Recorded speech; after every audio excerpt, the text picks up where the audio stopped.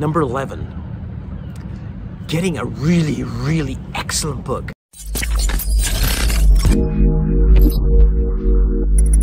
One of these books where as soon as you get it, you start reading it, it's like, oh my God, this is an awesome book, and you speed read all the way, and then before you know it, there's 2 chapters left, and then you go, wait a minute. And then you slow down the reading ever so slowly because you don't want this adventure to end. I love reading a book where you don't want it to end. That makes me very happy. What's your favorite book? Drop me a line, let me know, and maybe I'll add it to my reading collection.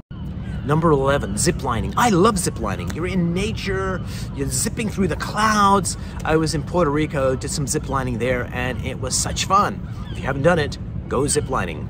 Number 13 is improv. There's a group in New York, I forget the name of this group, but I'll look it up and maybe put it in the show notes. They want to create magical experiences for people, and this is one of the experiences they created. They had a subway train coming into Manhattan, and many stops out, the doors open, and this guy walks into the train car, and he's got this beautiful shirt, expensive tie, beautiful jacket, shiny shoes, but no pants, and everyone in the streetcar is going, the guy's got no pants!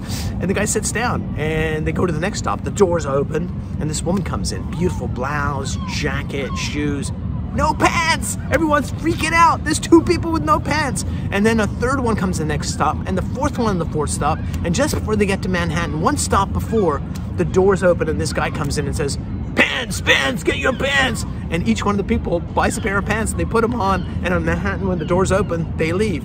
And the idea of the group is this: they want to create magical moments for people that they can go to the office and say, oh my God, you wouldn't believe what happened on the train today. Tell their family, so they spread joy and happiness. That makes me happy. Number 14, a great glass of wine. So I was in Greece, and we went to this area called Pilio, which is up in the mountains. They got ski lodges there. It was summertime.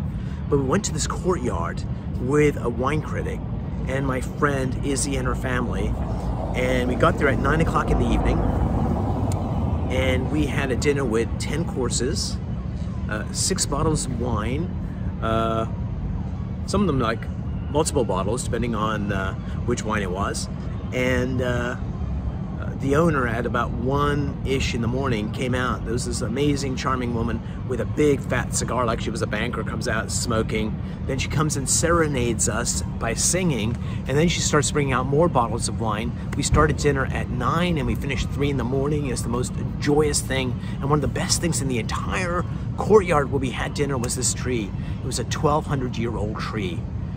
It's seen a lot of wine drinking in its time, and so a good glass of wine can make you very happy.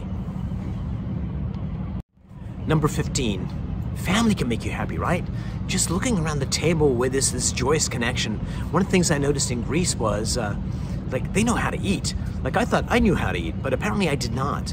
They gather around the table, and the first course is a Greek salad, and as they're eating it, they're eating out of 1 bowl, and it's like a 20-minute event, 30-minute event to eat a salad. And there's talking and laughter and joy and love. Family. Family makes me smile. Family makes me happy.